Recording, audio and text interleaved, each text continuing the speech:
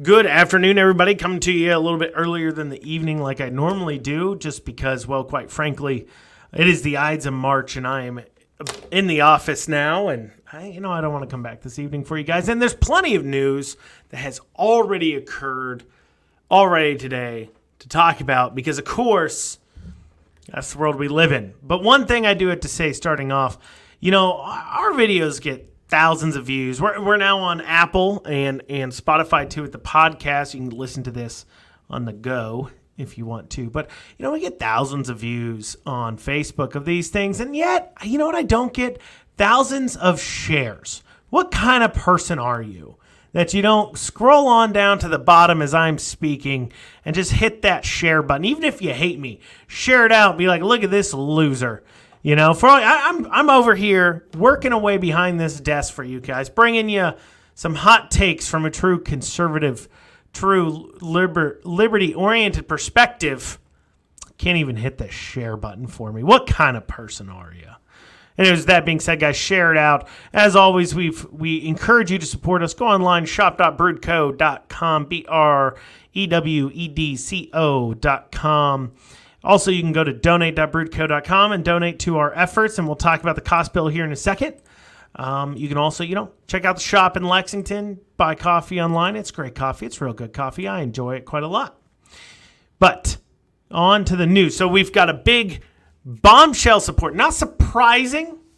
Not exactly. I'm not surprised. Of course, I'm also not surprised because I know about some other things going on in the unemployment office that we'll see when they come to light. But one of the things that, not surprised to see that some people who needed unemployment been getting special treatment, especially when it came to Jacqueline Coleman. And the reports to me, I'm told Jacqueline Coleman is a special kind of terrible person that does not follow the law at all and does not treat things with the kind of way that you're expected to treat things as a government entity. But what we have here is the unemployment office with Jacqueline Coleman. It came out in some reporting on this that she was a part of groups of people. So basically, if you knew Jacqueline or you knew Andy or you knew somebody in there, you could send them a message and be like, hey, my unemployment claim isn't getting handled. Can you handle it for me? And rather than throwing them into the pile with everybody else to wait their turn, they would go to the front of the line and be resolved sometimes in a matter of hours, which also begs the question, why is it so expensive for us to process these claims? Why does it take so long? We're going to be talking about how the unemployment system works here in a bit to maybe help explain that and kind of cover some of that. But I'm not surprised. I'm certainly not surprised. I'm certainly not alarmed. I mean, it was basically indicated to us when you had these websites and news sources like WDRB, I believe, and LEX18 and ABC 36, where, they'd go in, they would interview the governor, they would interview these people and be like, why are you such a screw up when it comes to unemployment? Why do we suck so bad? Why is Kentucky the worst in the country? Why do you suck, sir? And his response was, I don't suck. Here, if you find anybody who's got issues with their unemployment, if you've got any issues there, go ahead and just have them reach out to me. And so the defense for this coming out of the governor's office has been, well, that's just the same as we offered to everyone else to reach out to the news stations or anything else to get it handled. One thing I would definitely want to push back on that is, what do you think the percentage of people who sent their unemployment claim into these news sources for assistance, for help, what percentage of them do you think actually got help? Versus what's the percentage of people that could text Jacqueline, and including, I guess, her hairdresser is one of them, or text Andy, or text a number of these people and say, hey, can you look at my unemployment claim? I bet, how much of them do you want to bet? You think 100% of them? 100% of them got resolved? Or do you think it's a similar percentage to the same amount of people that called into the news sites, right? I guess it goes once again, it doesn't matter anything else but who you know when it comes to the Democratic Party of Kentucky, when it comes to Andy Beshear, because that is the I scratch your back, you scratch mine. Obvious, because of the person who was in charge of unemployment had no experience, and it was 39-year-old individual. He just committed suicide there. McManera. Ugh, I don't know if I'm even saying that right, but that's his name, something like that. Anyway, so he had not a lot of experience in it, but yeah, he was in charge of unemployment. Why? Well, quite simply, he knocked a lot of doors for Bashir there, worked on his campaign. So, of course, you scratch my back, I scratch yours. And I guess in turn, in this case, they're scratching backs by letting other people go homeless and hungry while the people who do their hair, people who take care of them, they take care of. In fact, I do want to draw a curious quote there. One of the quoted text messages as was sent that they have in the article as I talk about this doing her hair thing. It says quite simply, she said in one of her texts, let's see, one of the people who needs help does my hair, so we obviously need to take care of her. Followed up by emoticon. Here are her messages and contact info. Well, let me ask you, Coleman, why was she filing for unemployment? Was it because at the time you weren't supposed to be getting your hair done?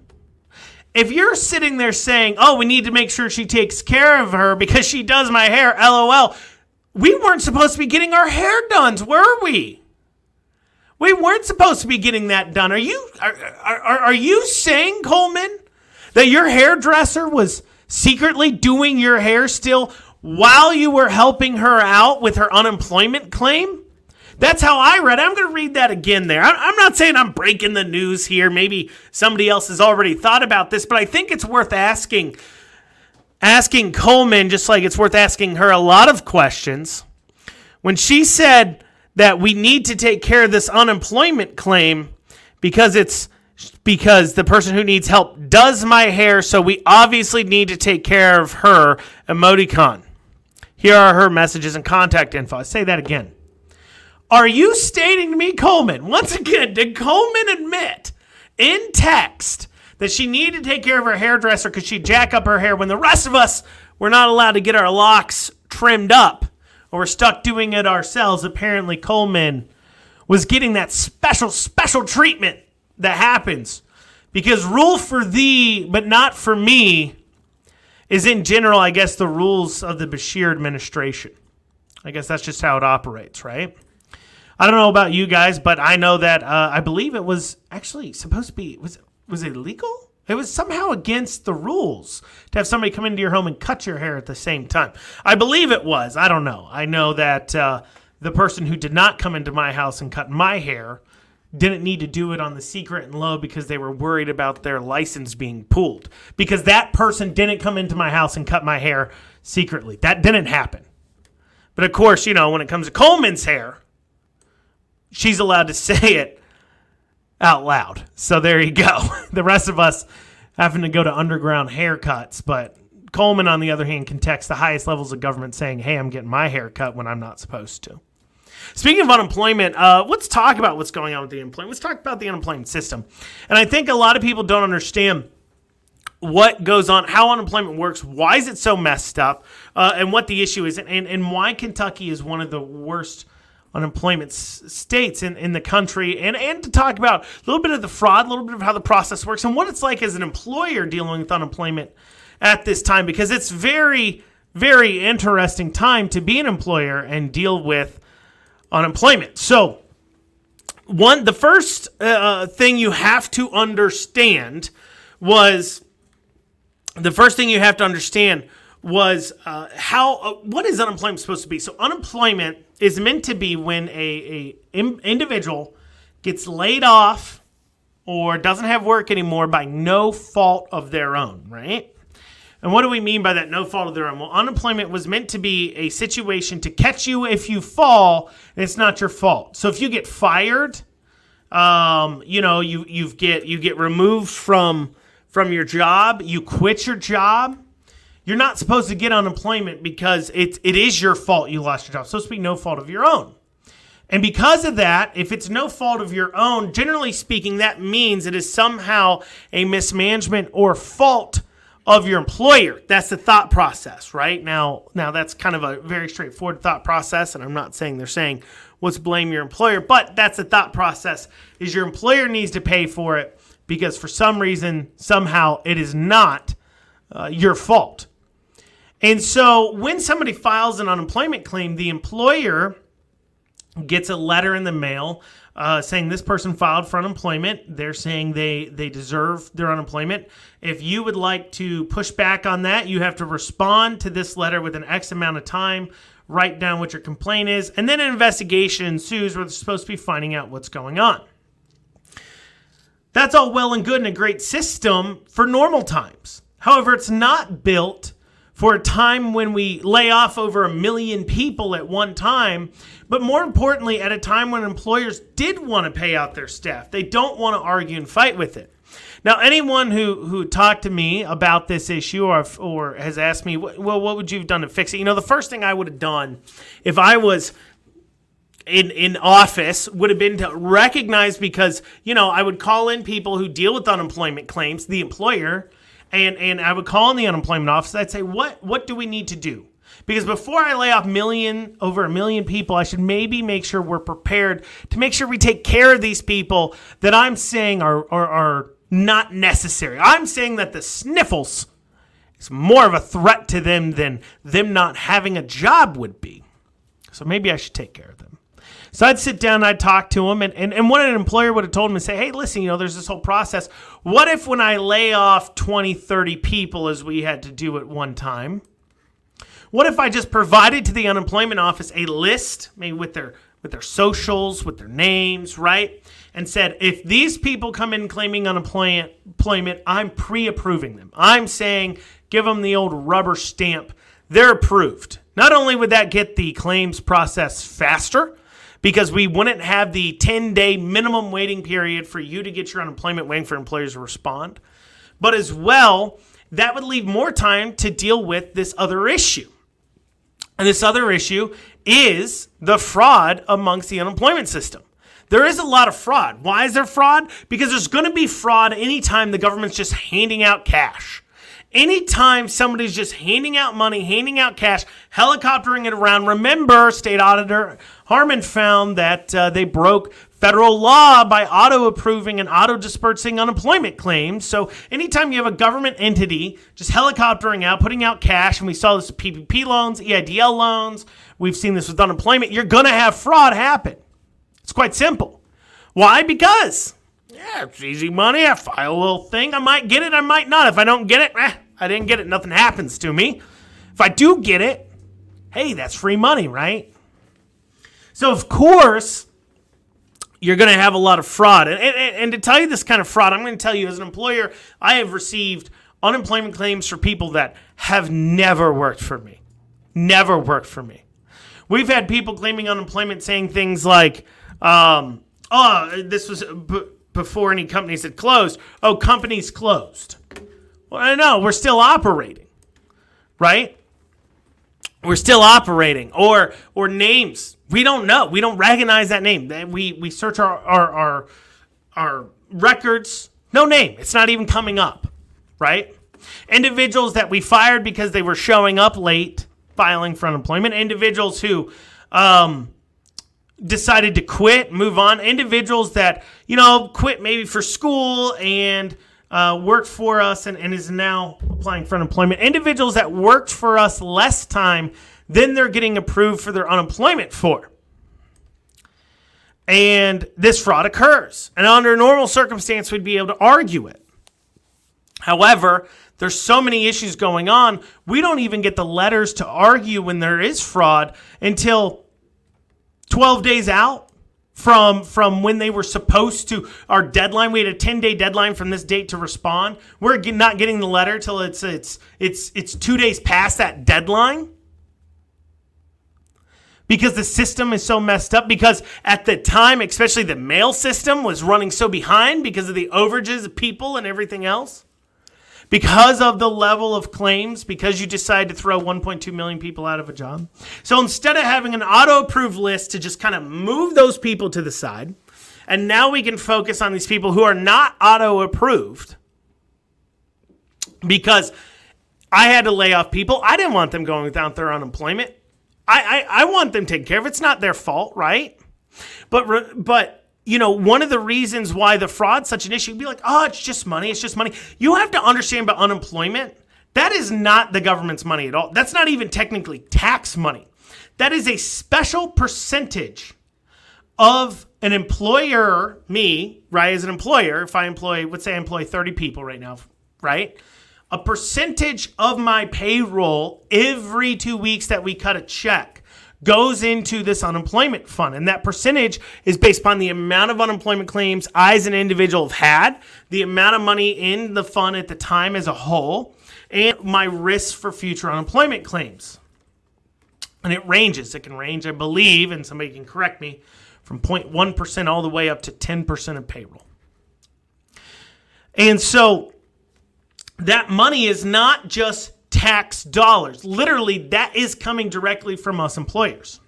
And so when there's fraud with this money, when that is, and you know, all tax money is our money. Don't get me wrong. I'm not saying that. But understand where unemployment comes from. So when fraud occurs, who has to pay it back? So when I had these claims from people I don't even know, that we have never been employed from us getting approved, and that money is now coming out of my coffers, that makes my unemployment rates go up. These people are stealing directly from the employers, not through the government and then through the government to everyone. And that fraud, and the problems is that fraud does occur, and in order to fight back, we then create situations that delay the processing of other things, such as whether it's loans, PPP loans, EIDL loans to employers when other people were committing fraud, or whether that is your unemployment claims. So if there's a way to rubber stamp the easy ones we know are true, and then if there's a way to that gives us more time now to investigate the ones that aren't. Right? Let's look at the best of people, but we didn't set that up. And that creates the unemployment problems. And I can tell you this much right here. My wife is the one who responds to these unemployment complaints, and she throws a fit. She was just throwing a fit about this the other day. She was getting all upset about it because she is like, oh my gosh, these people worked for us for 2 weeks. These people didn't work for us at all. These people were fired for stealing, possibly. These people were left the job for school or whatever they may be, and we're getting inundated with them. And then they respond and they take and it just comes out. I mean, take one of the people that we sort of laid off. We said, hey, we got to lay you off. And it was like a day she's laid off. And then we called her back and said, never mind. We got inundated with, this was that Brood. We got inundated with business. Come on back. She said, no, I don't want to come back. She had the ability to work again. And so she decided to say, no, I don't want to come back. Now this individual out of my unemployment fund can take $3,500 out, max. Getting paid 6 months of unemployment that only worked there 3-4 months. Twice as long. What is the reason at that point to get a job? What is the reason? And then we have the Democrats federally voting to extend out these unemployment benefits, not voting to help out small businesses that just want to get back open and can provide new jobs for those people to go to. And what does that deal with? That deals with this idea that we hear now. Bashir, he's had that talking point for a little while. Now we're hearing it federally called Build Back Better. We're going to build back better. Remember, guys, the other day I was talking about this idea and the big difference I'm finding between myself and a lot of other individuals that pay attention to what's going on in government that doesn't think the same way is this belief that government isn't here to solve our problems. Right? Government doesn't exist to solve problems. That isn't their job. Their job is simple, is to make sure that my rights to life, liberty, and property are maintained to the point that I don't grab it from somebody else. They exist to make sure that the laws based upon that exist and are followed. And they exist in some circumstances like roads where there is definitely a private factor way that doesn't involve government to do roads that maybe one day I'll go down a long rabbit hole with you guys on. But they can exist to do roads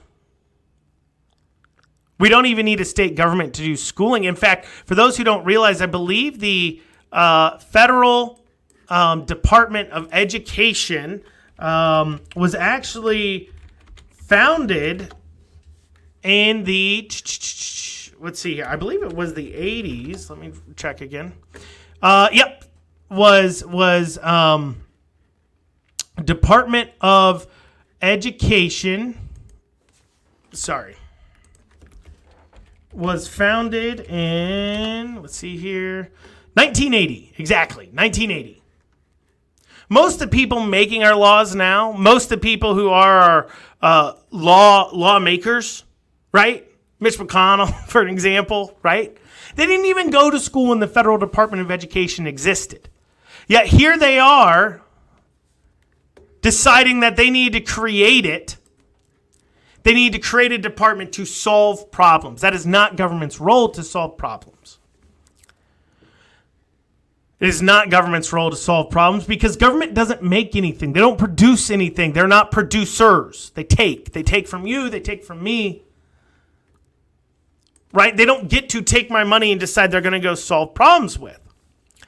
And there's a lot of people, even on the right, that believe government exists to solve problems. One of the things we're talking about this Build Back Better shenanigans, we're hearing about federal government and Andy Beshear's talking about with his $1 billion rainy day fund. One of the things they talk about, and rightly so, is how to help out Eastern Kentucky. Rightly so. Rightly so. Eastern Kentucky needs help. But what they failed to mention is the two things that occurred to make Eastern Kentucky need help, right? Because towns form when there was economic centers. So if we go way back to before this town was ever founded, okay? People come into an area for an economic reason, right? So they come in because of distilleries around, or they come in, I believe there's a place in Kentucky that is like the banana capital of the world or something, because back before refrigeration was there, it was a good point where you could dig down low and store bananas in the cold, like crazy things like that. But that people build up towns around economic centers where you're doing something. So in Eastern Kentucky, they built up these towns and these lives around coal mining. And what happened was, and they don't want to talk about this, is the coal industry, a law passed, which actually Mr. McConnell voted for, called the Clean Coal Act, or the Clean Coal Act, I believe it was called. Let's see here.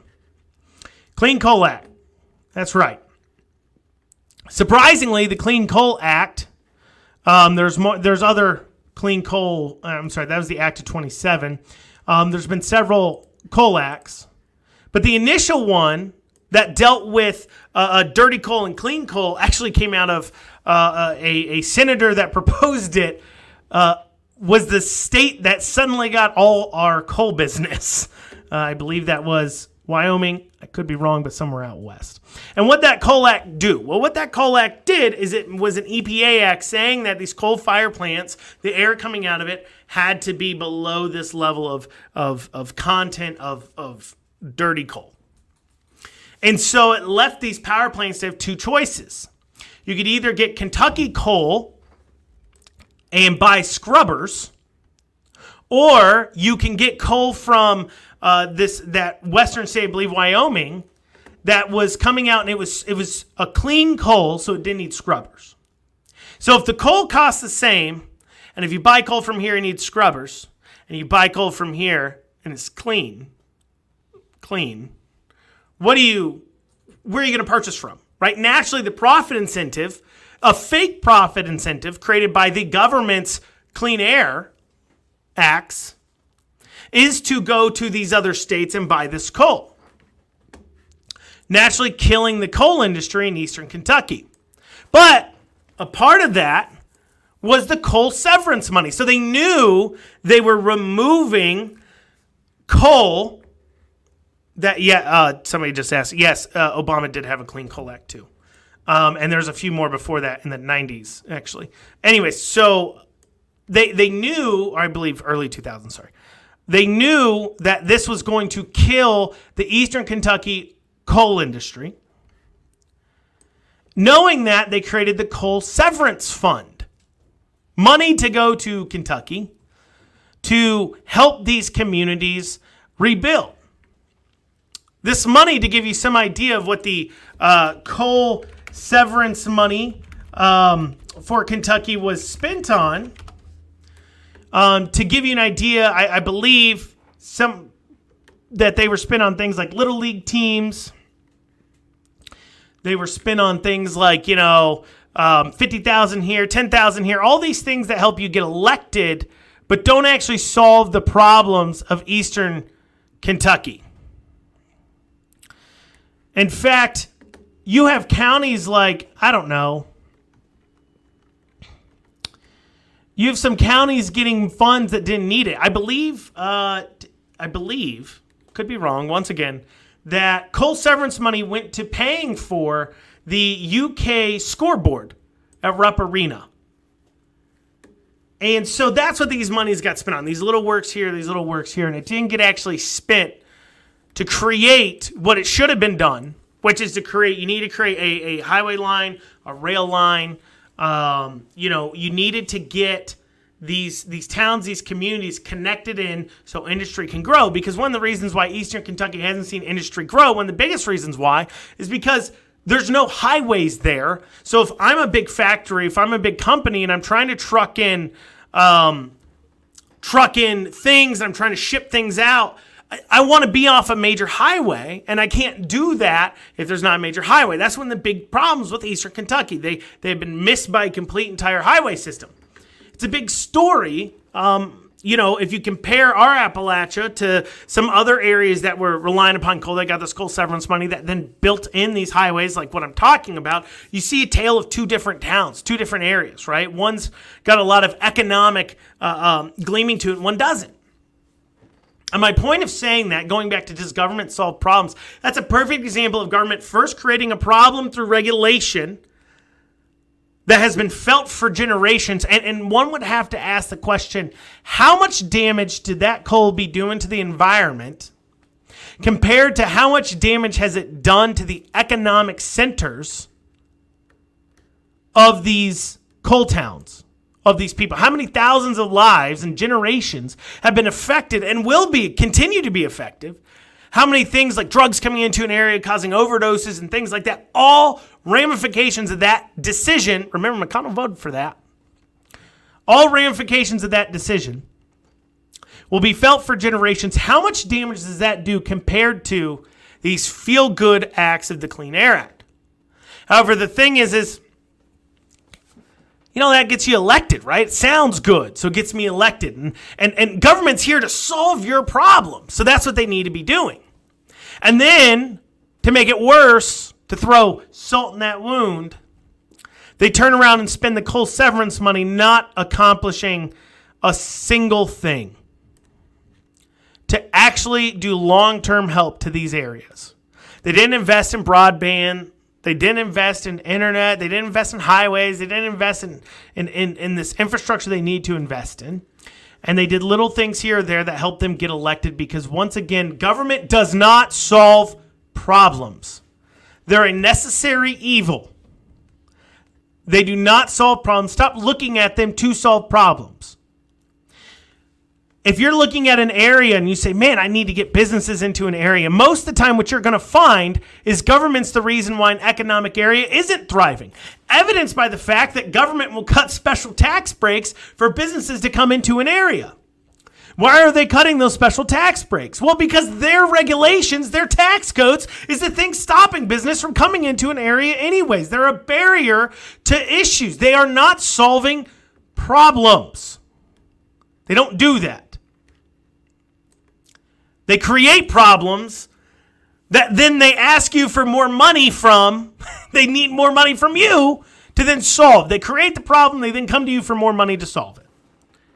Government doesn't solve problems. Stop asking them to. Build back better. I don't want the government to build anything. I want you to shrink. Let us build back better. How about you stop taking more money out of our pockets? Let us build it. Leave us alone.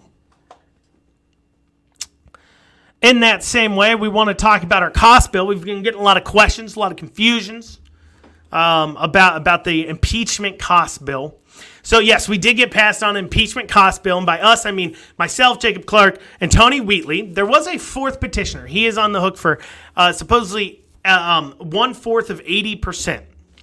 To tell you about who this petitioner is, it's a gentleman who withdrew off the petition stating that he believes the governor can break the Constitution. This individual withdrew off the petition not because he necessarily believes that, as he will say time and time again, because he's now the chair of the Libertarian Party for the state. He doesn't actually think the governor can break the Constitution. No, he made those statements, signed and notarized statements, because he wanted to remove himself off the petition, because he was worried about the cost bill coming down. He was worried about getting hit with the cost. He was worried. He didn't feel like he had enough, he should call it, control in the situation. Whatever that meant, there's not much to tell you guys. Between me and the petitioners, we communicate a little bit. We talk to each other, of course, but there's not like a lot of, there's like 2 times we had to make decisions and draft up documents and then say, do you agree? Do you like this? What do you want to change? Right? There wasn't a lot. But this guy, he withdrew off the impeachment petition. And in doing so, he sent a little bit of a bootlicky letter to the governor and to the impeachment committee. Because he's trying to absolve himself of costs. He was hoping, and in fact, when the governor sent the cost bill, he wanted only the cost bill to go to the 3 active petitioners. The bootlicking, the boot kissing of this individual made it to where the governor said, I don't want to pass on the cost to him, but I think the impeachment committee still passed off on the cost to him anyways. And when people want to sit there and talk to me about the Libertarian Party, talk about the Libertarian Party, parties aren't the answer. You need to hold people accountable by obvious example.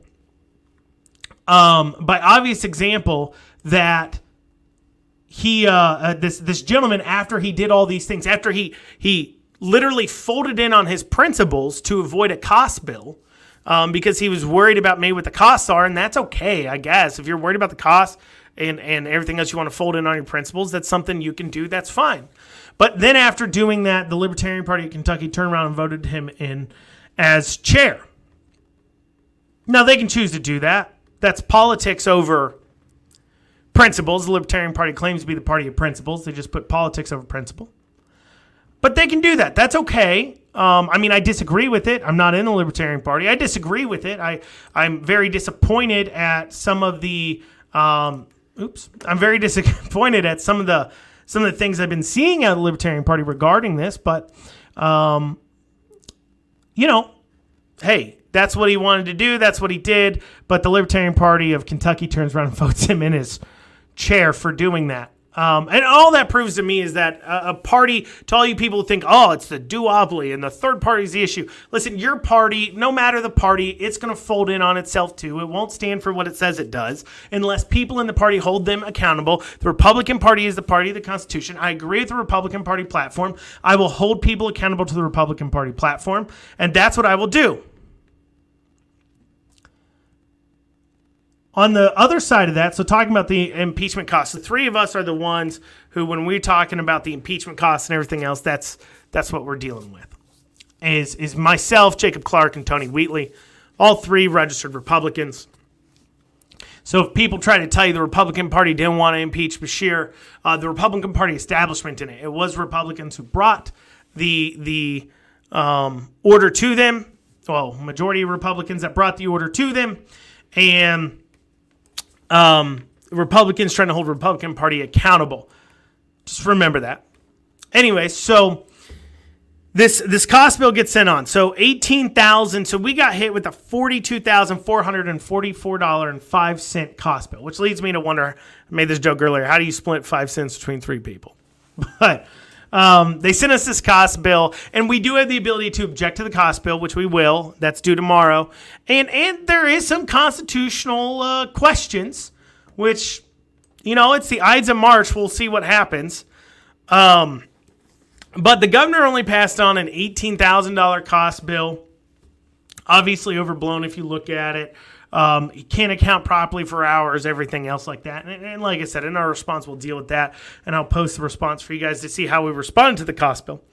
But the impeachment committee then tacked on an additional, tacked on the additional money to get to $42,444.05.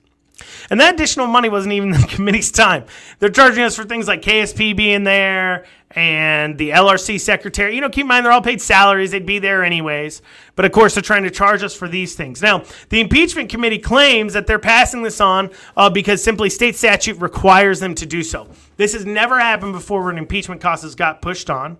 Keep in mind, we got pushed to $44,000 for Andy Beshear, but the Daniel Cameron people only got a cost bill for about $8,000, $9,000, and the Go Forth petition only got a cost bill for $12,000. We got one for $44,000.